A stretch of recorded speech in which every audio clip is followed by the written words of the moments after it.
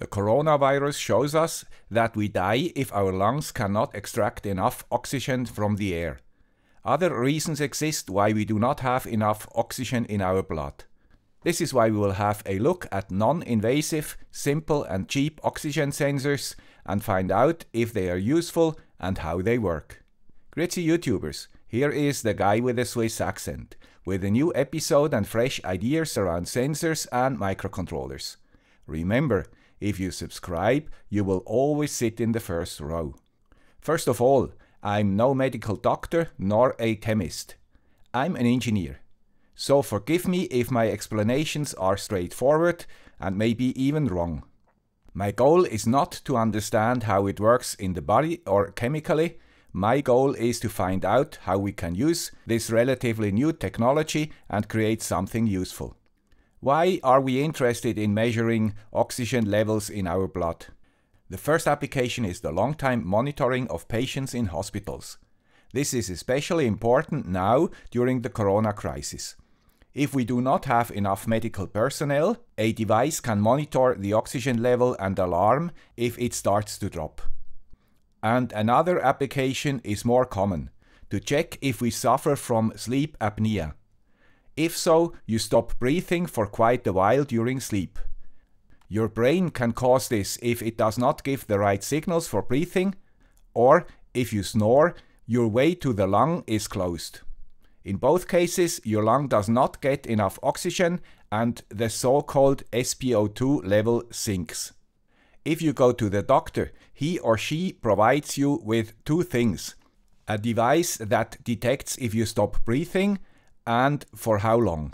And you get such an oxygen meter, also called Oximeter, to assess the effect on your blood. If you do not breathe, your oxygen level drops, of course. And low levels of oxygen can create health problems and have to be treated. Usually by such a continuous positive airway pressure, or CPAP device, which uses a mask to create pressure in your nose or mouth, to keep your airways open. As an engineer, I could say, let's turn the logic and save some money. Look first if we find an effect in the blood. Such an oximeter costs us only a few dollars, much less than a visit to the doctor, at least where I live. And if we detect low SpO2 levels, we go to the doctor to determine the reason. As I said, I'm not a medical doctor and my advice might be dangerous for you. But it is for sure better to do these blood oxygen measurements than doing nothing if you suspect a problem. But how can we measure oxygen levels in blood? Blood transports oxygen attached to hemoglobin. If all hemoglobin has oxygen attached, we can call it 100%. If only 80% of your hemoglobin has oxygen attached, you have a severe problem because your organs and muscles do not get enough oxygen. Normal ranges for people without pulmonary pathology are from 95 to 99%. In the early days, measurements were done by pricking the patient with a needle to take some blood and analyze it in a device. If you need exact values, you still do it this way today. But of course, this video would not exist if only this method would be known, because I cannot see blood. And a one-time analysis is not enough for most cases. Fortunately, in 1972, two Japanese improved a concept introduced in 1935 by a German and built a non-invasive instrument for measuring the oxygen saturation using light. How does this work? As said before, hemoglobin transports oxygen in the blood. If it carries oxygen, it is called oxygenated hemoglobin, or HbO2.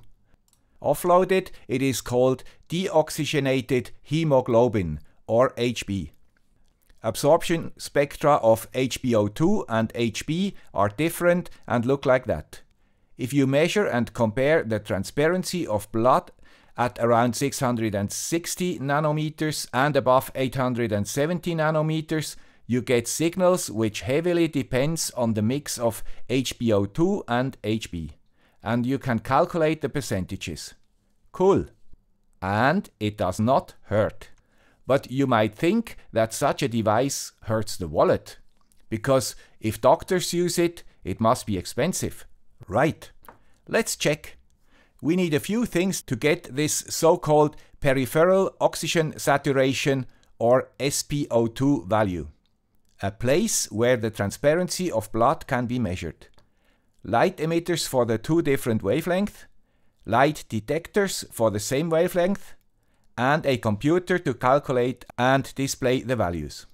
In principle, transparent things can be measured from one side or from two sides. If you measure from one side only, you need something which reflects the light, and you only get half the light in your detector. If you measure from two sides, you do not need a mirror. But you must not have light blocking areas between the emitter and the detector. You see, both principles have advantages and disadvantages. Here I have two single-sided and a few dual-sided sensors. And later we can do some tests with both. And of course, take one apart, as Dave would say. In hospitals, they mostly use the two-sided method. Wikipedia lists some reasons which suggests that the transmissive way is more precise. We can check it later.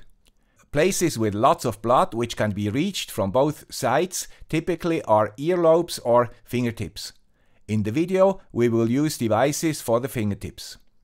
They look like that, and you put your finger in between the two parts. Springs keep them clamped to your finger. As soon as you switch them on, they light up and start to measure. And we see that they not only display oxygen saturation, they also measure the pulse, because there is more or less blood in the finger depending on its pressure. The pulse reading is quite accurate. Let's take one of them apart to see how it works.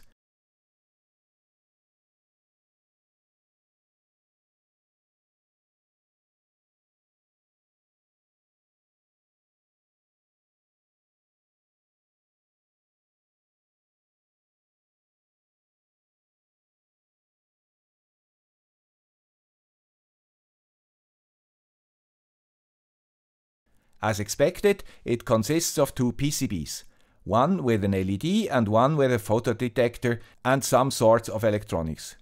Their price starts at $14, including Bluetooth functionality. The diode looks like a standard LED. Fortunately, I have a spectrometer from my IR project in video number 269, and we can check it out.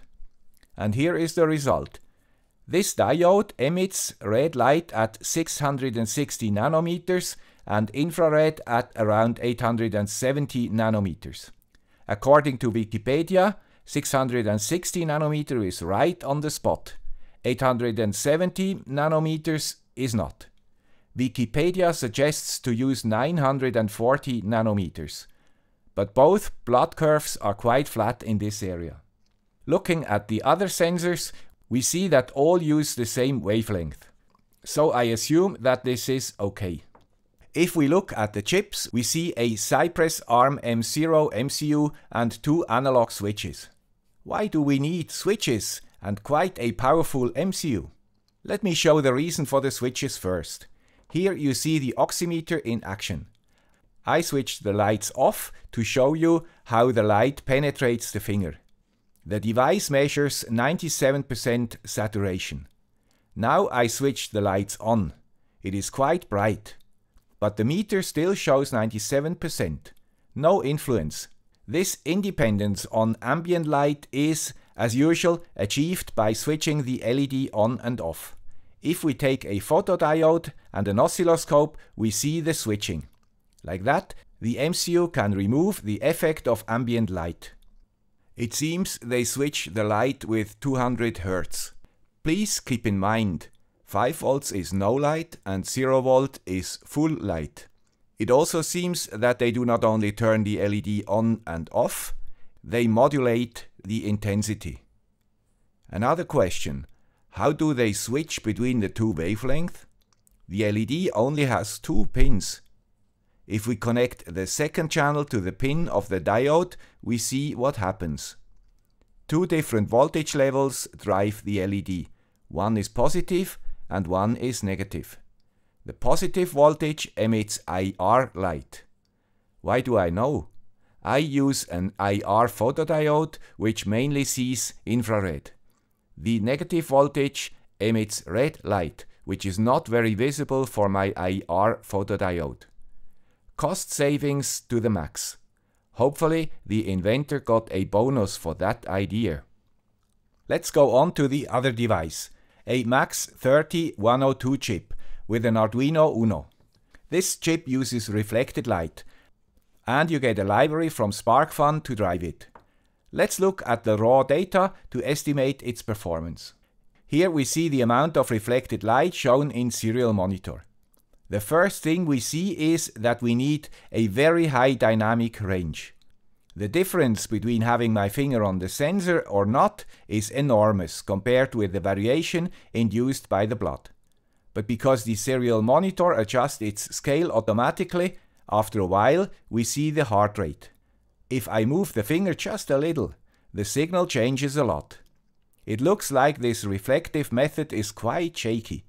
And looking into the sketch, we also find a reason for the powerful ARM processor used in the other device.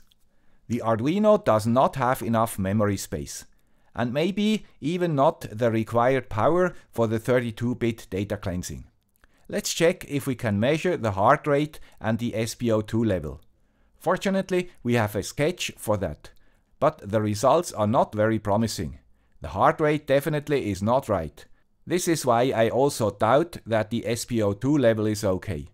I would not recommend this device for serious work. No surprise for me. My Polar watch displays the heart rate without SpO2 values. It has 6 green LEDs and still sometimes does not work correctly. No wonder most clinics use the transparent method. So let's concentrate on those meters and find the best. Because I wanted to do long time studies, I bought most of those finger meters with built-in Bluetooth. Not a good idea, because their apps are crappy and unstable. If you only want a real-time display, they work. But why would you copy the numbers on your smartphone and not read it from the sensor? You see, I'm not a digital native. I tested all of the sensors. This is easy because fortunately we have 10 fingers. But because it's not easy to manipulate the oxygen levels in my blood, these tests are not representative. Maybe a free or apnea diver could help me out. I was not tough enough to stop breathing for a long time. But I did a sleep test where I connected myself to such a CPAP device. This is a medical device and usually is rented out by a medical service. Fortunately, you can buy them on eBay. And even better, you get an open source software to read its data. And in addition, this software can read data from a particular oximeter, the CMS50D+. This meter stores the data for one night in memory. In the morning, you upload those data and synchronize it with the pressure data stored by the CPAP device. Usually it works. But as you see, I had to create some issues in the project. And now we can analyze. The doctors qualify an event if you stop breathing for more than 10 seconds. And this device can detect such events by measuring the pressure in the mask. They have to measure quite precise, maybe a topic of another video. Fortunately, I'm old enough to have some defects. This is why we see quite a few such events. And if we look at the oxygen levels, we see that they are lower during such events. Fortunately, not below 90%, which would be alarming. And I have another indication for its quality. This paper shows that an earlier model, the CMS50DL, was okay. For my finger, it was also the most comfortable to wear. But this for sure depends on your anatomy. It is definitely more expensive than the others, but well worth the money. And even more if you compare it with Western or doctor's pricing.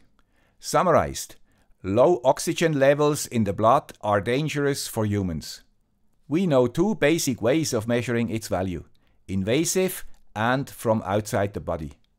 In this video we concentrated on so-called oximeters, which measure SpO2 values using the transparency of blood.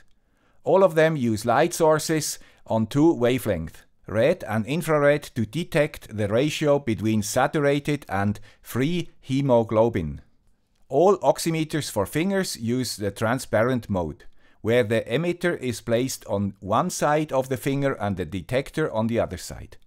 It seems to be clear that nail polish and other things blocking the distance between the emitter and the detector have to be avoided. We compared these transparent meters with an MAX30-102 chip and an Arduino and found that they do not perform well. The Arduino also seems to be too weak for the number crunching needed to extract precise values. Most of the commercial devices use BLE to store data for long-term experiments. Unfortunately, their apps were not stable and I lost most of the data due to crashes. All BLE devices had no possibility to shut the display down during recording. Like that, batteries had to be replaced every morning. All devices do not work right with rechargeable batteries, because their voltage very fast becomes too low. The winner is the CMS50D Plus. It stores data internally and can be connected to a software using USB. In a thorough test, a very similar device delivered good results, and it runs a few nights on one set of batteries because you can switch the display off. In CPAP environments, the CMS50D Plus showed correlations between apnea events and lower SpO2 values. Thanks to other open source enthusiasts, we have software to read out data from the CPAP machine as well as the Oximeter. This is why we are sometimes called hackers. I hope this video was useful or at least interesting for you. If true, please consider supporting the channel to secure its future existence. You find the links in the description. Thank you. Bye.